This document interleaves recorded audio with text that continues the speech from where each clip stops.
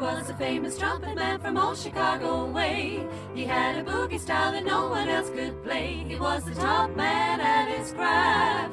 But then his number came up and he was gone with the draft. He's in the army now, a blowin' reveille. He's the boogie woogie bugle boy of Company B. They made him blow a bugle for his Uncle Sam. It really brought him down because he couldn't jam. The captain seemed to understand, because the next day the cap went out and drafted a band. And now the company jumps when he plays reveille. He's the boogie woogie bugle boy of Company B. A toot, a toot, a tootly and a toot. He blows eight to the bar in boogie rhythm. He can't blow a note unless the bass and guitar is playing with him.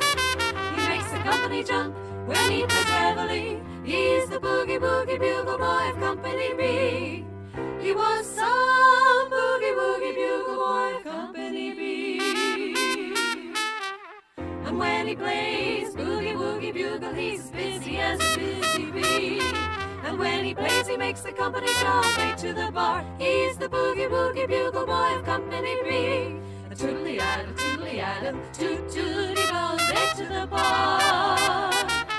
He can't blow a note unless the bass and guitar is playing with him. And the company jumps when he plays reveille. He's the boogie woogie bugle boy of Company B.